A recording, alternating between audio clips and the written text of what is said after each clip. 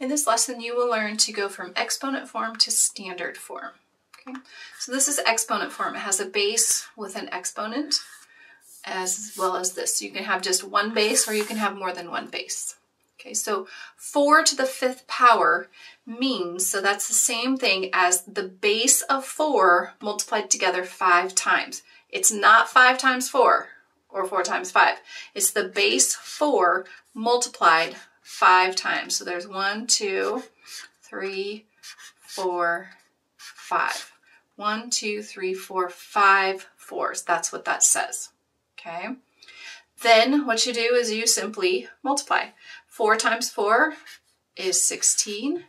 4 times 4 is 16. And times 4.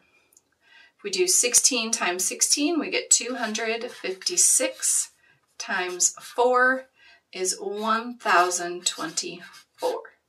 So the exponent form is 4 to the 5th. The standard form is 1024.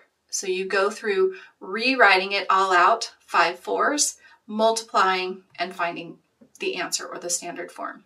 Okay. Another example, 3 to the 2nd power times 5 to the 3rd power times 7. This means a base of 3 written 2 times. 3 times 3. Okay, base of 3. This is a base of 5 written 3 times. 5 times 5 times 5. And this one is a base of 7 one time. And if you do all of that multiplying out, 3 times 3 times 5 times 5 times 5 times 7, you get an answer or a standard form of 7,875. So this is the exponent form. This would be like an expanded form, and this is your answer.